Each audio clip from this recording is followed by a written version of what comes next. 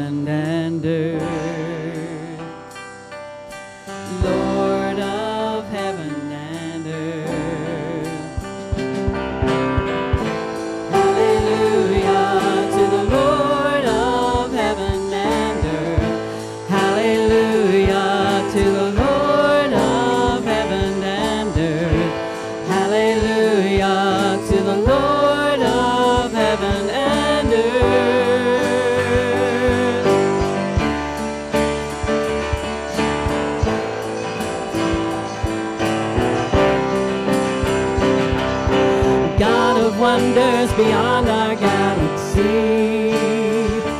You are holy, holy. The universe declares your majesty.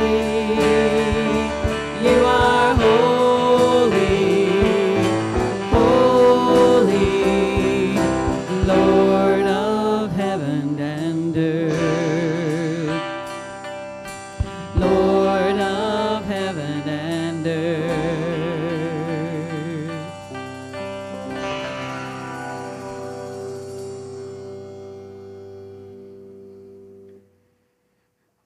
Please join me in our call to worship. This will be a responsive call to worship. I will read the light print and you will respond with what's in bold. Oh, come, let us sing to the Lord. Let us make a joyful noise to the rock of our salvation. Let us come into His presence with thanksgiving. Let us make a joyful noise to Him with songs of praise. For the Lord is a great God and a great King above all other gods. In His hands are the depths of the earth. The heights of the mountain are His also. The sea is His, for He made it, and His hands formed the dry land. O come, let us worship and bow down. Let us kneel before the Lord, our Maker. For He is our Lord, and we are the people of His pasture and the sheep of His hand. Let His name be praised forevermore. Amen. Let us pray. Gracious and heavenly God, we thank You for this time. We thank You for this day. We thank You that You have opened the doors of Your house and opened the doors, the arms, Lord, Your arms to us and welcomed us in. Father, I pray for all of us here today gathered, for all of us here watching, Lord, that You wrap those arms around us and draw us close to Your heart now. Father, send Your Spirit out among us to inspire us, to teach us, to uplift us, Lord, and to know that we are Yours. Father, I pray that You draw Your hand of the Spirit across all the people here and all the people watching, that we would know that we are Your true children, and they would begin to feel just a little bit of that great affection that You have for us. Father, by that same Spirit, may we give You a fitting praise and worship today, Lord. And we ask all these things in the name of our Lord and Savior, Jesus Christ, and all God's people said, Amen. Let's continue standing and worshiping God, singing, Here I Am to Worship.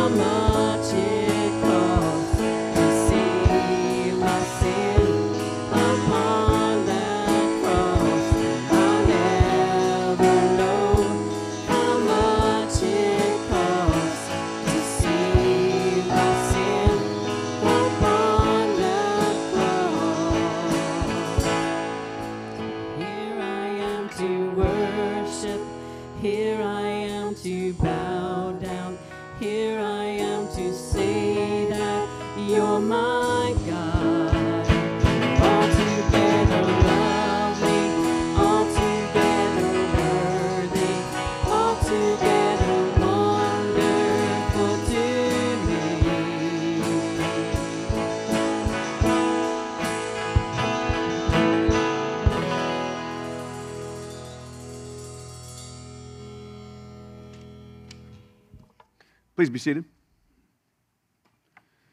Well, good morning and happy Valentine's Day. If you had no other plans for Valentine's Day, I'm glad you came here because this is the place to be. Because truly, no one loves you more than your God. No one loves you more than your Lord and your Savior, and you are here in the house with a person who loves you more than anyone else. And I am also glad to see you here, whether you're here in person with us are joining us online, either live or maybe a little bit later in the day or even in the week.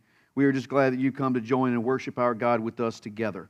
All of you, which you bring a piece of God with you, a part of God with you, and together we're able to magnify Him in a way that is much greater than we ever could alone. If you are here with us in person, everything you need to follow along with the worship service is going to be right here in your bulletin with you. If you're online, you can follow it on the bulletin, download that from the comment section of Facebook, or you can just follow along with the words that will appear on your screen at the appropriate time. There are a few announcements I would like to point out to you, and most, if not all of these, can also be found in your connector. We have small groups that are going to be meeting this week. First one is our SNL youth small groups. Be meeting here at the church at 5 o'clock tonight. That is for all middle school and high school youth. That's 5 o'clock at the church tonight. SNL small groups, please make plans to attend. We also have our Theology on Tap discussion group that meets Monday nights at Crafty Draft at 7 o'clock. And that will be tomorrow, Monday night, 7 o'clock. And we are continuing our discussion of Scott Peck's The Road Less Traveled. So we'd love for you to come out and join us for a wonderful discussion and a time to fellowship with one another.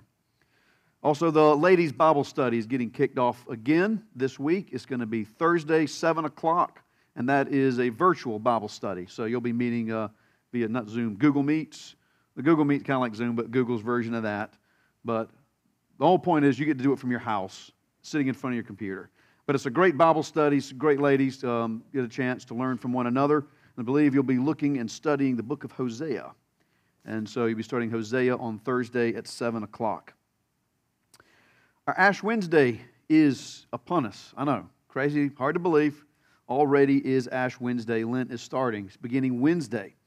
And at 7 p.m. here at the church, we will be having our traditional Ash Wednesday service. And at this moment, plan to go forward with it just like we always do. So we'll be having the regular Ash Wednesday service, and we'll be also putting the ashes on. But that is, of course, voluntary for you to participate in that as well. But we'd love to have you 7 o'clock this Wednesday at Ash Wednesday service. Speaking of Ash Wednesday and Lent, it is also time to start ordering Easter lilies. Those are $15, and we need your orders in by March 7th.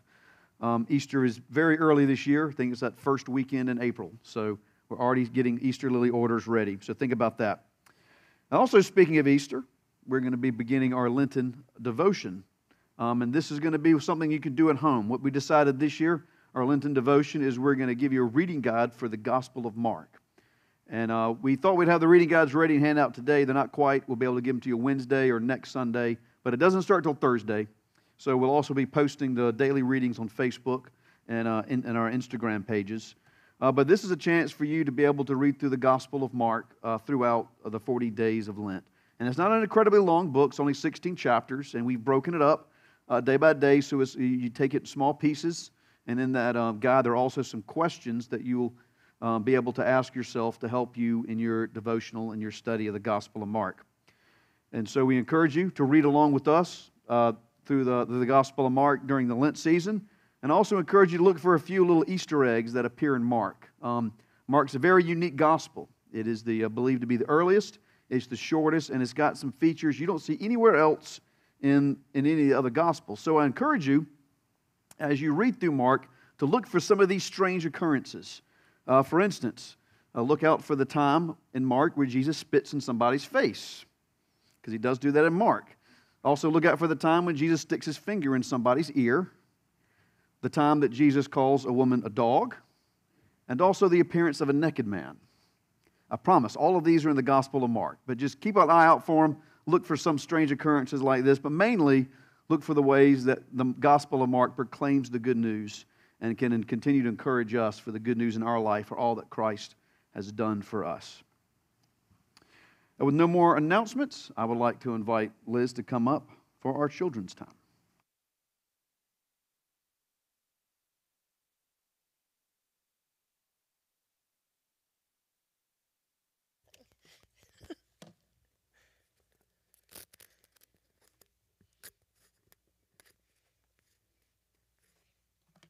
There we go. Hey friends, Pastor Liz here. One of my favorite things as a children's pastor is to stress the importance that children have in the life of the church. Jesus said, "Let the little children come to me." Today in Pastor Rob's sermon, he's going to be reading from the passage that talks about the little mustard seed. And I feel like those two things go together because when you talk about the mustard seed and how it grows into this beautiful big tree, even though it's this itty bitty thing, I like to think of it the same way as the little children. You all might feel small sometimes. In stature, you are small. But little kids are like the little mustard seed. God has planted in you a faith that can grow so very big. So I just want to encourage you that even though sometimes you might feel like, oh, I'm a kid, what difference can I make? You can make a huge difference in this world, in the kingdom of God. That's what Pastor Rob's going to be talking about, the kingdom of God. You were planted as a seed in the kingdom of God to do great and amazing things. And it doesn't matter how small you are right now because you are growing. And that is why it's so wonderful that we as a church, that parents invest their time and their resources and their hearts in your lives to help you to grow and to thrive and to do amazing things in this world and in the kingdom of God. So I want to just encourage you that you may be small now, but you are growing into these amazing human beings. You are amazing human beings, but you're going to grow and learn and with knowledge, and your heart's going to grow bigger for God, and that God is going to use you, and he is using you. It doesn't matter how small you are. God uses even the littlest. And so let's pray together. Dear God, thank you so much that you have entrusted us with faith and with hope and with love, and that as we grow, even from being the littlest child to being somewhat mature adults, that you have given us this kingdom that is yours, that we will help to flourish and to grow. And God, we pray that every child knows that they can make a difference, that every child knows that you invite them to the table and that you love them and that you want them to do great things. In Jesus' name we pray. Amen.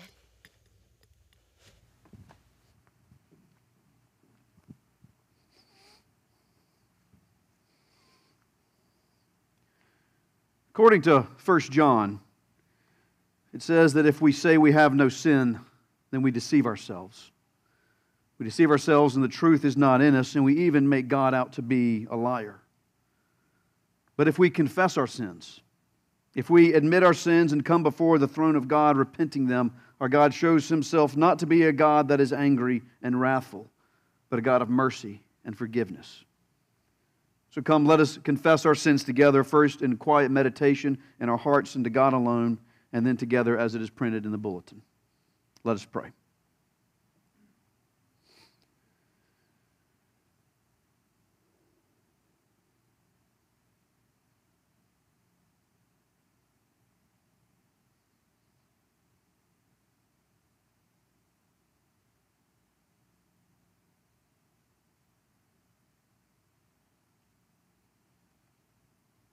And now together.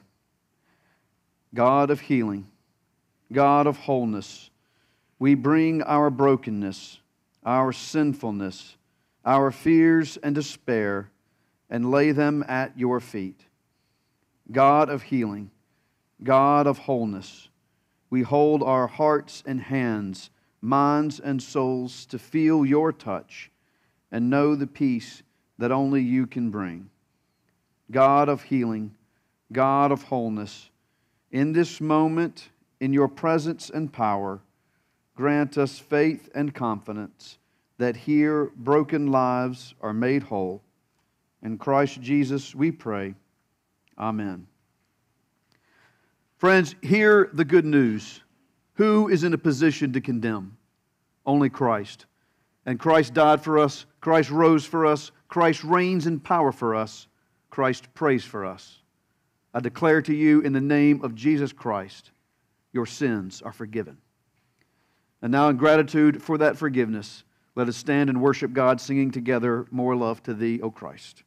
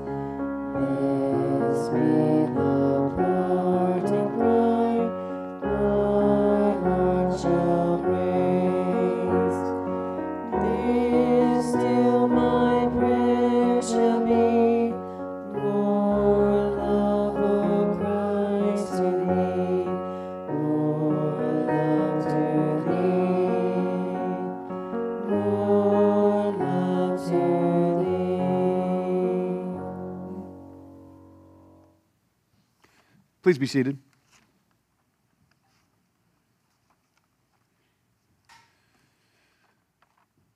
Our scripture passage today is from the Good News according to Mark, chapter 4, verses 26 to 34.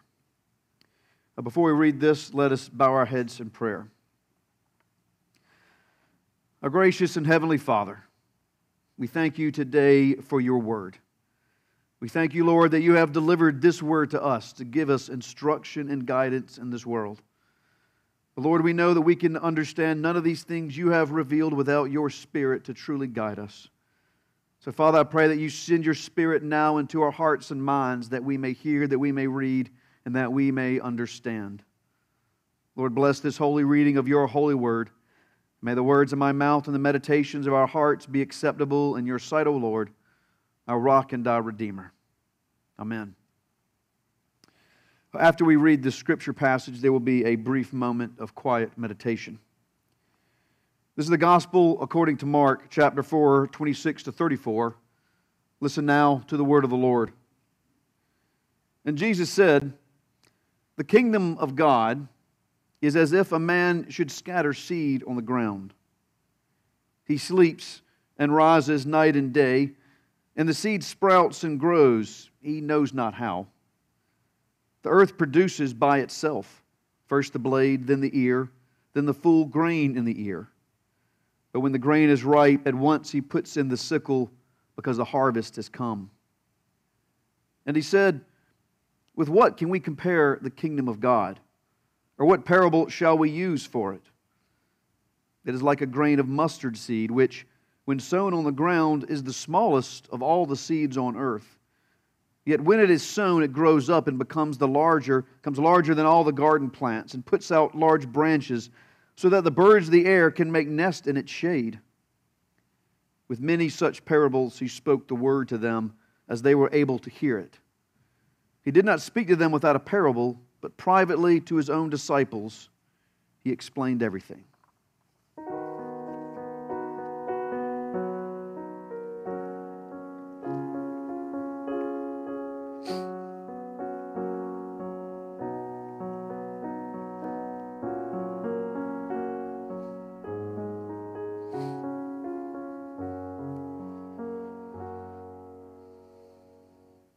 This is the word of the Lord.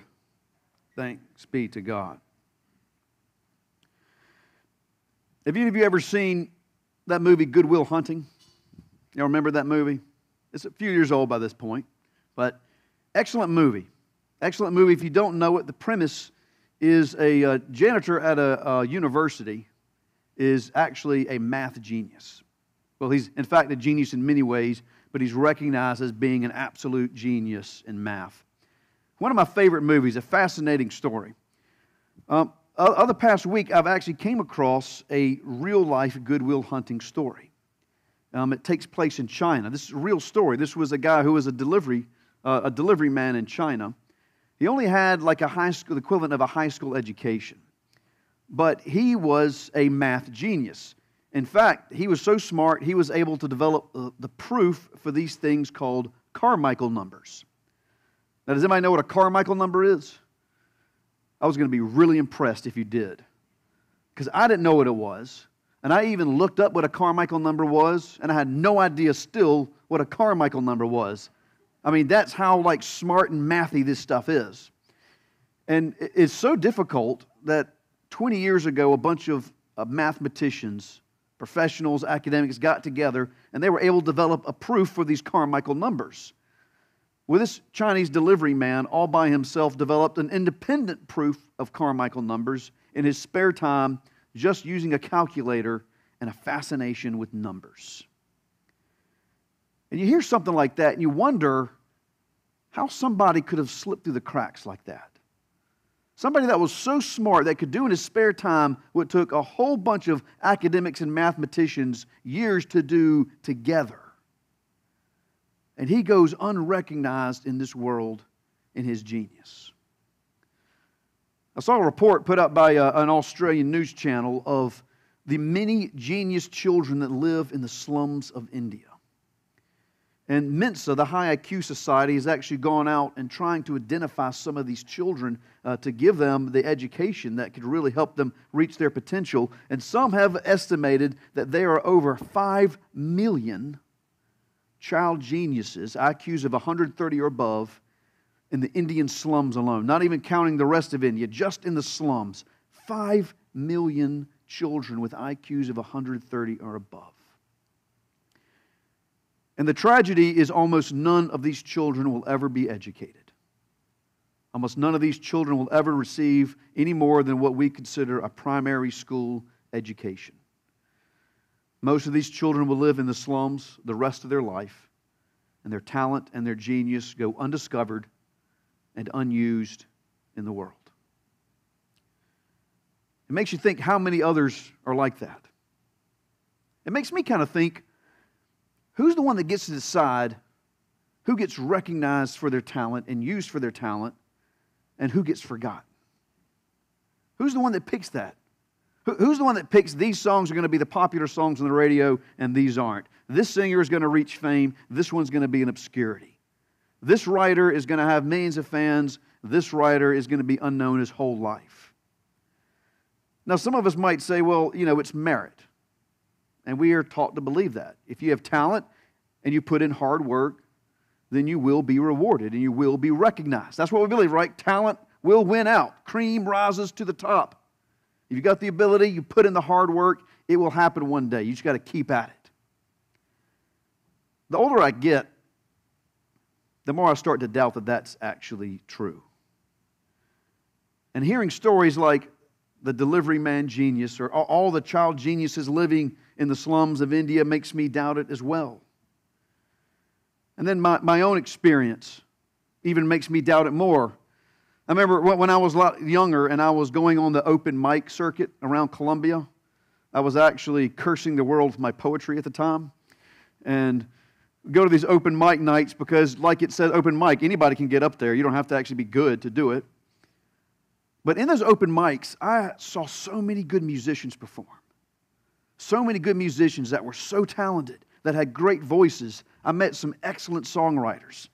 And when I met him, I thought to myself, it is just a matter of time before this guy hits it big. I'm sad to say, none of those that I remember seeing in the open mic circuit have ever gotten their big record contract. None of them have hit it big despite their talent and despite their work. And I've been members of writer groups where I've met some very, very talented writers that have never been published. I've been working with people writing screenplays and exchanging and helping screenplays. And they might not have been writing Citizen Kane, but I can guarantee you they were writing stuff that's a lot better than we're getting out of Hollywood today. Yet they have never once gotten their shot. And I think we've all experienced this in life at one time or another. We've all seen that person get a promotion in our job, and you know what's happened to you before. You're like, really? Really? That guy? They promoted him? The only thing he has going for him is he was buddies with the boss back in high school. That's his only merit. I actually think about the same thing every 4 years when we elect a president. I really do. I mean, all politics aside, I don't know what you think about the guys that were running this time around, but you've got to admit, come on, out of 350 million people in America, the most capable, the most talented, the most worthy people we had to run the United States, out of all of them, the two best we could produce were Donald Trump and Joe Biden. Come on. Seriously. That's the best that we could do.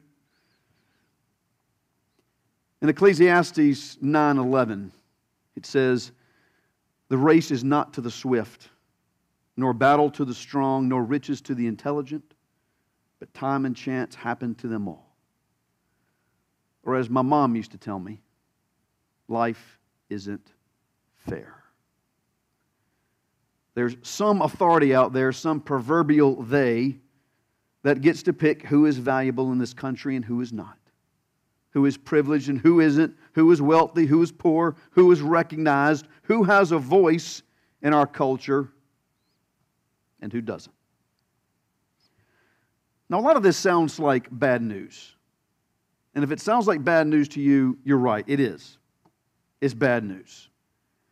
And that the bad news is this is the world that we live in. Even United States, which is claims to have everything based on merit, everything is fair, which is, to me, the greatest nation on earth right now, and probably the greatest nation ever to exist on planet Earth so far. And we are so blessed to live in this nation. But it's still bad news for us. Even in America, even where we live today, hard work is not always rewarded. Even in America, talent is not always recognized. Even in America, sometimes the government does unjust things. In America, our leaders don't always look out for what's good for our people. Sometimes they look out what's good just for themselves. And even in America, our culture often teaches what's wrong is right and what's right is wrong. And lately it seems like the whole thing has become topsy-turvy and turned completely upside down on top of its own head. It's kind of easy to despair at this point. It's kind of easy to despair when you hear that and you say, well, what's the point in me putting all this effort into my life, into trying to bless other people with what I have, or trying to build up a life for myself if it's not going to be recognized, if it's all luck, or it's all just up to those authority that they get to pick who's successful and who isn't. And the temptation is, you know what, I'm just going to build my own. The world's just going to burn itself to pieces, let it do it. I'm just going to live my life and take care of my own. But there is good news here. Promise, there is good news in all of this. But we have to understand the bad news before we can really understand the good news. The good news isn't near as good to us unless we understand how bad it actually is and how bad it actually can be.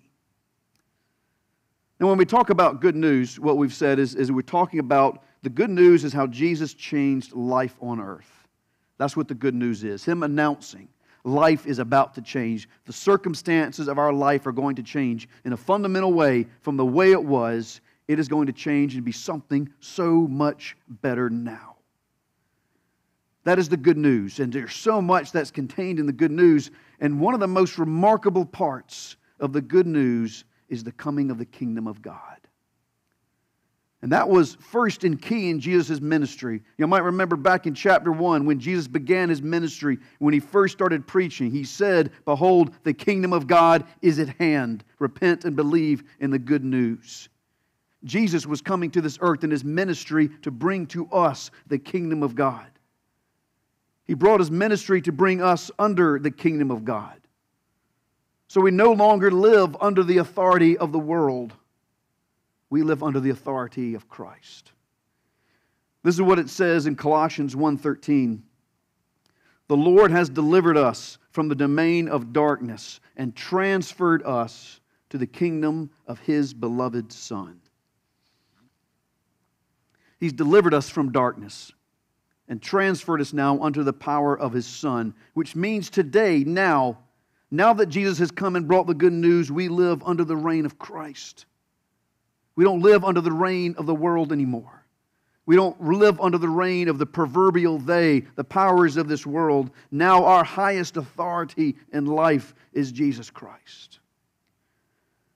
And because Christ is our authority, because Christ is our King, He is the one that determines our value in life. He is the one that gives us meaning and purpose in life. He is the one that will tell you whether or not you have lived a successful life. And it doesn't matter to us anymore now how the world measures success. It doesn't matter now because we don't have to measure ourselves up anymore by the standard of this world around us. It doesn't matter if we're popular or not. It doesn't matter how strong we are or how influential we are or how many friends we have on Facebook or Instagram or how many people like our pictures. It doesn't matter anymore if you're wealthy or not or good looking or privileged or have an honored life. Because we don't have to live according to those standards of the world anymore. Today we live according to the standards of the kingdom of God. Whether or not we're honorable or righteous, whether or not you live a merciful life, a holy life, whether we are good in the eyes of God, whether we live in a humble way, charitable, forgiving one another, loving one another as Christ has loved us. Jesus tells two parables today about the kingdom of God. And they both involve seeds. So the kingdom of God is like this seed that is planted. And the first one, he says, it's like a man would go out and scatter seed, and it goes into the earth, and nobody knows how it grows. If you've done a garden, you know that too. You just throw it in the earth, and man, you don't know if it's going to grow or not or what's going to happen. You put the seed in the ground, and no one knows. Only God sees it, and God makes it grow. And then you go to sleep night and day, and all of a sudden, these little sprouts are coming up out of the earth. And the earth continues to make it grow. It becomes a shoot, and it puts an ear of grain out. And then at the right time, someone comes and they harvest it, and it's gathered into the house.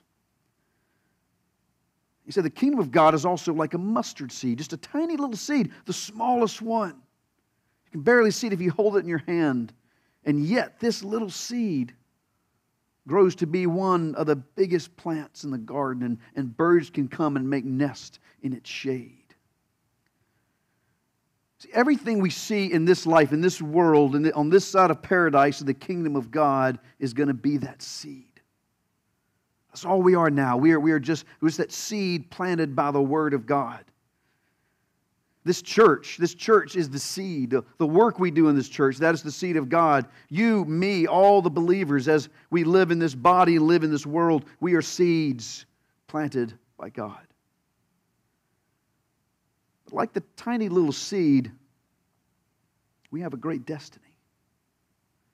Like that tiny little seed that's planted in the ground and you don't know what happens once it goes under the earth. We have a great destiny that one day you, I, all of us are going to be the harvest of our God, and we will be gathered by His arms into His house. We might seem small now. We might even see insignificant or irrelevant by the way the world goes, by the powers that move the world. But one day we will be the greatest kingdom in the world. In fact, one day we're going to be the only kingdom left standing. But today we're just the seed. Today we're just the seed that is planted by God. And today we are building the kingdom that will one day be the greatest in the universe. And all that we do in obedience, in our piety, in our devotion to God, all that is building His kingdom. You're building His kingdom today. Right now, as we come to worship, we are building God's kingdom. Anytime you're obedient to the Lord, you're building His kingdom. All of your prayers, all of your devotions, all your Bible readings, all your Bible studies, that is building God's kingdom. All that we do outside these walls, our evangelism and our missions, going to Costa Rica or the mission trip or the backpack program, that is building the kingdom of God. Your tithes and your offerings and the money and the time that you give is building the kingdom of God. When you stand up for what is right, when you share your faith, when you declare the truth, you're building the kingdom of God. Right now we're just that seed still reaching out for its potential. The emerging kingdom of God that is at hand, but not quite yet. And this is the good news of the kingdom of God, is all your work and all your effort in the world isn't worthless, isn't pointless. No matter what the world says, no matter how they recognize it or not, what you do when you build the kingdom of God is you are building something for eternity. You are building a house that will stand for eternity. You're building a kingdom that never ends. All that you do here, all that you do in devotion to God is building a kingdom without end. That is good news. That is good news because our life really does matter. It matters tremendously. But the good news doesn't end there either. It's said a lot today about circumstances in life and how your circumstances and what you're born into will affect your ultimate destiny in life. And there's some people born to good circumstances, some to bad. Some are born to rich parents, some to poor parents. Some are born to good families, some are born to awful families or live in no families at all. Some have good things happen to them in their life. Some are beset by tragedies. And we're just told over and over again that this is how unfair it is because it sets someone up for their whole life. And there's nothing we can do to change it. It will doom a person to poverty, or it will bless a person with riches that they don't deserve. And you know what? It is unfair. It is unfair how some people are born under a brighter star than others. But because we are under the authority of the kingdom of God, because we live under the authority of Christ, what that means is our circumstances don't determine our value. And your circumstances, whatever they are, do not dictate what kind of person you can be. And they do not control what kind of potential you can reach. You see, we don't belong to Christ. We don't belong to the world. We belong to Christ, and Christ conquered the world. Christ conquered the world, so His word stands above the word of the world. His word is last over the word of the world. And there is no circumstance in your life, there is nothing that you can experience that can prevent you from your work in the kingdom of God. There is nothing that you were born under, and there is nothing that you have to endure that can stop you from fulfilling your purpose in Christ. It doesn't really matter how bad it gets. Think of the worst possible thing that can happen to you. Still cannot stop you from fulfilling your purpose in Christ. You can get thrown in prison. You can get sold into slavery and have to live a life in chains. You can lose all your property and lose all your rights. I mean, heaven forbid that would ever happen to any of you. But even if all that happened and worse, you could still fulfill your work in the kingdom of God. I mean, the Apostle Paul did some of his best work in jail. The worse that happened to him, the greater things that he was doing for Jesus Christ. So this world cannot stop you from fulfilling your destiny in Jesus. Even if they cast you into a pit for 40 years to live by yourself, just tossing you down scraps to live on, you could still build the kingdom of God. Because the kingdom of God is being built in you. And no power on earth has the final say on your value. No power on earth has the final say on how important you are. Your king is the one that gets to determine your value. Your king is the one that gets to say how important you are. And your king has already decided that you are valuable enough to die for. Your king has already decided it is so important that you are in his kingdom that he would lay his life down to make sure that you are with him there forever. This is the good news of the kingdom of God. We have an eternal kingdom. We have a great eternal work, and we have a king that has conquered the world, and that king loves us and values us more than anyone else in creation. You know, I think of all those kids in the slum, all that genius that goes unrecognized, all that potential that goes unfulfilled, and you got to think how much more. That's just in India. What about in the world? What about in our community? What about all the talent that goes unrecognized and wasted? You think about that, and it just breaks my heart. It just breaks my heart, and I think just what a tragedy.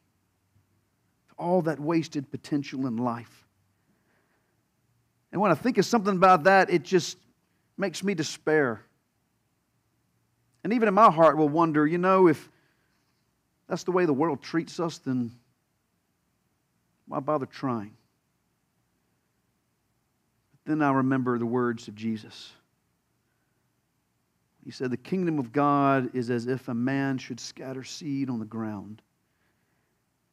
He sleeps and rises night and day, and the seed sprouts and grows. He knows not how, but when the grain is ripe, at once he puts in the sickle because the harvest has come.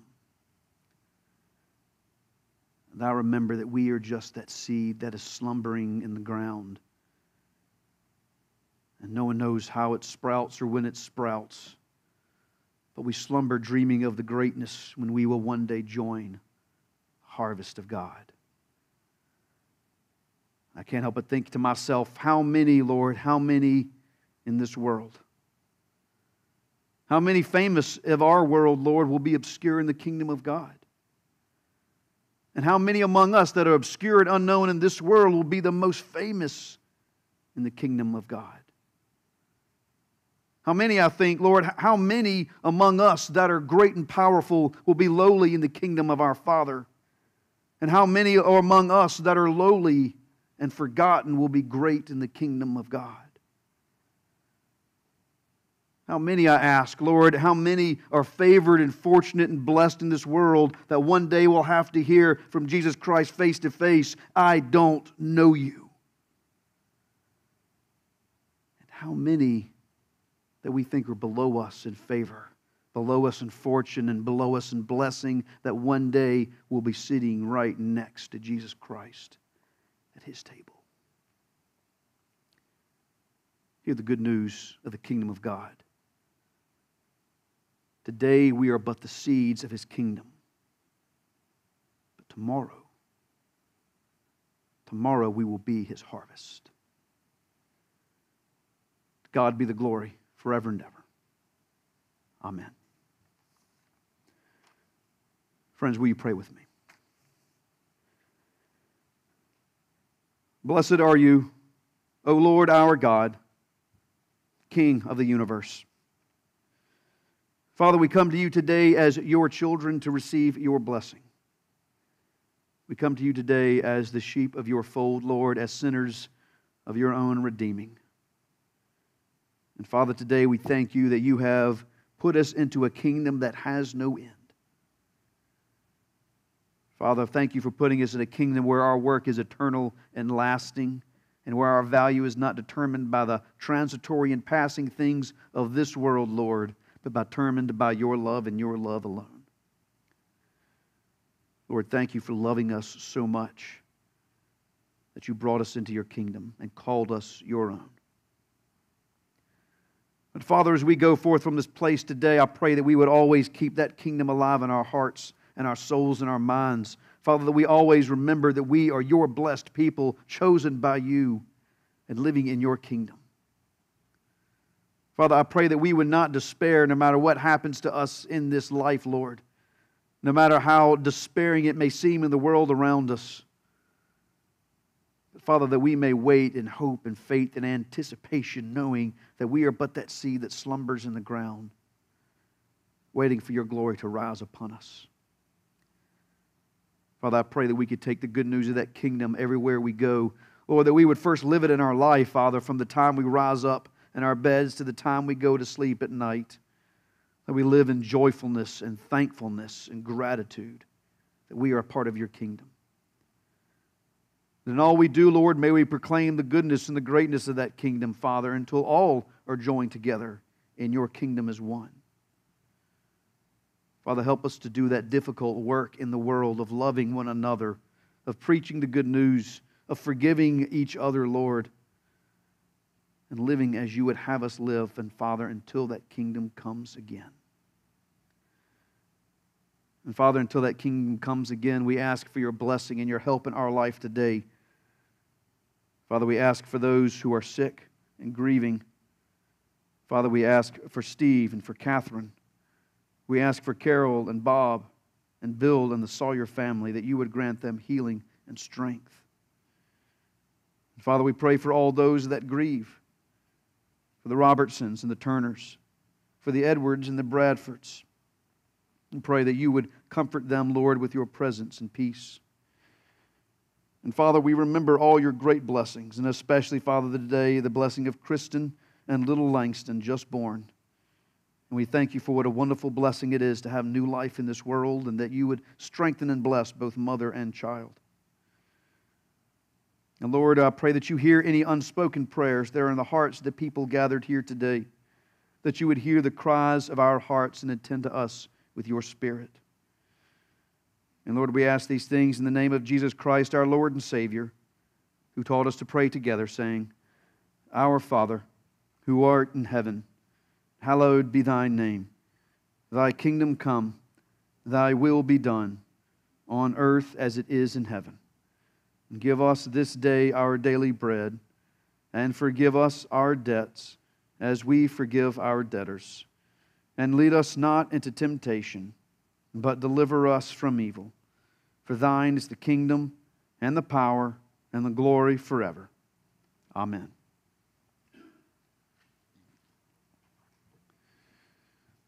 Friends, anytime we are obedient to God, we are in fact building His kingdom, a kingdom that will stand forever.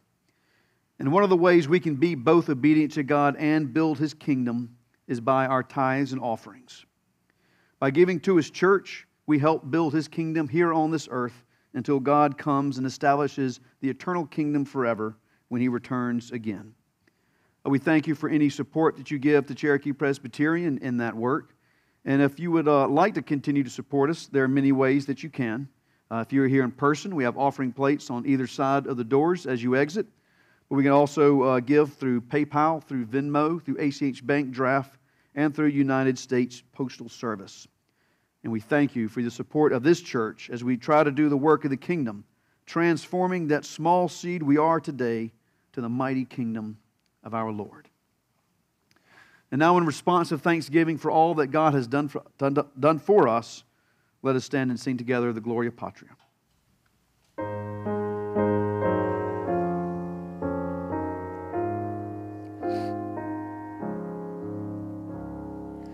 Glory be to the Father, and to the Son, and to the Holy Ghost, as it was in the beginning, is now, and ever shall be, world without end.